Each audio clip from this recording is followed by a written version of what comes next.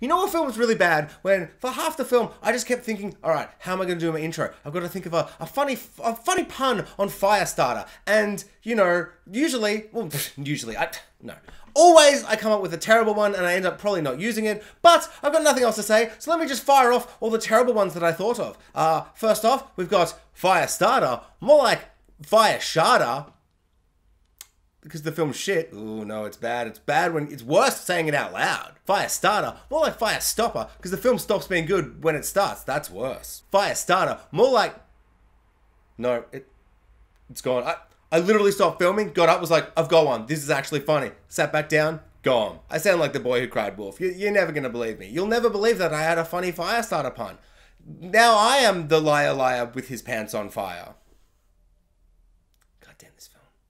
Poor Stephen King. He must just get so disappointed when they're like, oh my god, you're making a remake of my book, Firestarter? That's so exciting. And then he sees all the reviews and they just are all just like, nah. This film and the premise of this film has everything in the makings to be a really fun, schlocky, B-grade, action, campy, supernatural, sci-fi, you know, superhero-y kind of thing, but with a horror kind of flair and touch to it. But this film ends up just being boring, generic, just so by the numbers and nothing, and just, it's such a disappointing film. Like, this film didn't, like, make me angry because it was so bad. It just kind of disappointed me. Like, you want a film about people with special abilities, but it's a horror? This film's got you covered. You want a film about a little girl with fire powers? This film's got you covered. You want a film about a secret organization trying to control people with powers? This film's got you covered. You want a film that's good? This film don't got you covered, unfortunately, because it sucks. Also, it's not a horror, and she doesn't use her fire powers enough. And the secret government agency is weird and confusing and bad and just... I don't know, this whole film is really weird. This film just has a really weird feeling about it. And it's not just because of all the close-ups and stuff where you're like, dude, give me an establishing shot. Like, back up, bro. Cinematographer's like, I'm getting right up in his face. And then the next shot, I'm getting right up in this guy's face. Next shot, right up in the guy's face. To the point where like 30 minutes in, I'm like, I don't think I've seen an establishing shot. Not a single wide shot. Like, this is about as wide as we get in this film. Claustrophobic and nightmarish, but not in the way where I'm like, oh my god, it's so good how they were like trapped underground, it was all claustrophobic, and they filmed it, and it made me feel claustrophobic as well. It was like I was there in the movie, in the tunnel, or whatever, you know? It's not like that. It's just like, who the hell shot this? What was the decision? What was the creative process that led you to make this decision? Just show a wide shot.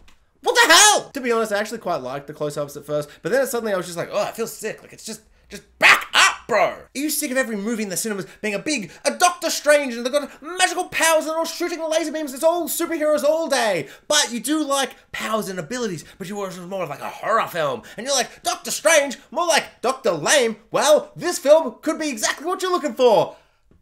In theory. In theory, it's what you're looking for. But what you're going to want to do is just go and watch Dr. Sleep. Fantastic film. This film's for nobody. I was kind of hoping for like maybe a mix of Dr. Sleep / kind of It. You know, that kind of vibe of, oh, there's weird supernatural stuff going on. There's little kids doing things. There's magical powers and all this kind of stuff.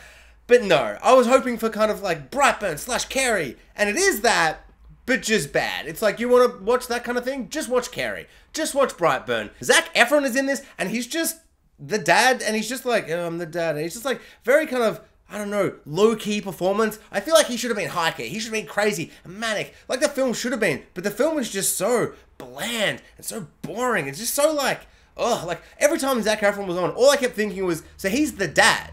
Jeez, that means he's like old now. And then suddenly I kept thinking, that means I'm old now. And then I just started, you know, stressing about that, thinking about those little grey hairs that you probably can't see, but every time I look in the mirror, I see them. This film takes itself way too seriously. The plot, the premise, the whole film, it's just like so deadly serious. Everything's so very serious. And it's just kind of like, why couldn't this just been fun and dumb and campy and B-grade? Like, it would have had such a better, like, feeling to it if they'd done that. There was one line about 2 minutes before the film ends where the little girl goes, she's like reading the person's mind because she can also do mind powers. She's got like a bunch of powers. She's got her parents' powers. I guess that's a spoiler, but also spoilers, it sucks. So don't watch it. Just see something else. So yeah, I mean, I don't feel bad spoiling it because this sucks. She's reading someone's ability and they're like, I'll take you to safety. I'm not a bad guy. And she goes, liar, liar, pants on fire. And then she kills her with her fire abilities, her magical fire. And that's awesome and funny. But also, they didn't even like, you know, they like set up the joke and then she does die of fire. But that middle bit is her pants lighting on fire and her being like, ah! And her pants are on fire. And then like her legs fall off and then, you know, it's just the top half of her body lying there as her like legs have melted off. Because, you know, liar, liar, pants on fire. Not liar, liar, now I've disintegrated into mush and you don't see anything fire. Like it's, I don't know. They even had one funny joke and they couldn't pay it off properly. This film, it's not good for a show about a little girl shooting fire magical powers. Not enough fire. Like, I either want it to be so cheap and bad that the CGI fire is laughable and hilarious and I get to have fun for that, or I want it to feel real and powerful and dangerous and scary and crazy. And the film takes itself so seriously, it should be the latter.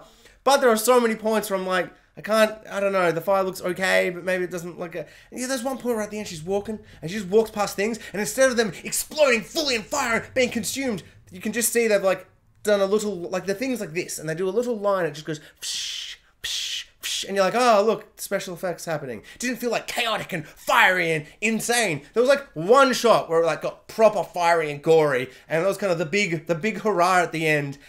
And it's just like... I don't know, like, that's all you need to do. Have a little girl shooting fireballs and everyone exploding in fire and screaming and her making silly puns and the government being like, we've got to stop the little girl, but maybe capture the little girl and then we can train the little girl. So, should you go see this remake of Firestarter? Well, if you've been listening, you know my answer. No. Obviously don't.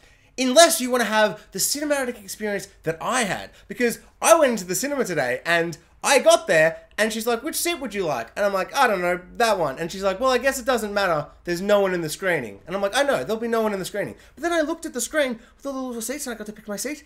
Literally no one in the cinema. I walk in.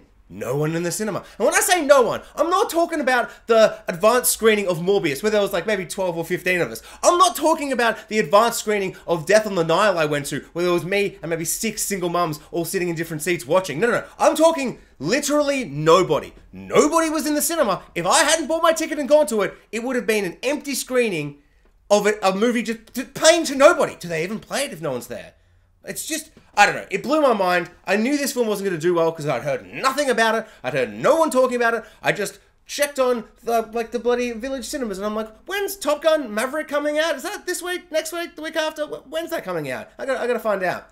And then I'm like, Firestarter, what is that? Magic, fire powers. Oh, I'm in.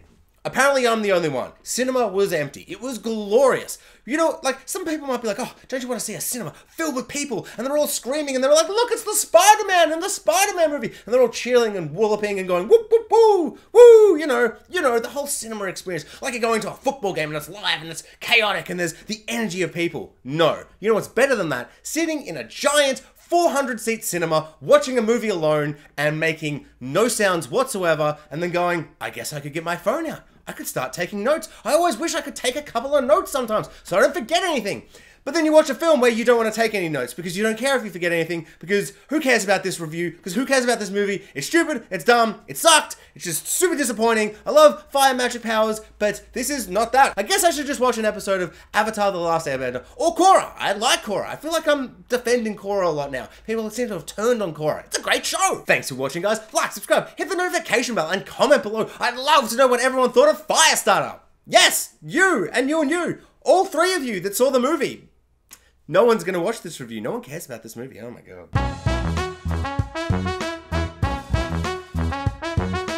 Hey guys, this is my review for the new film, Firestarter.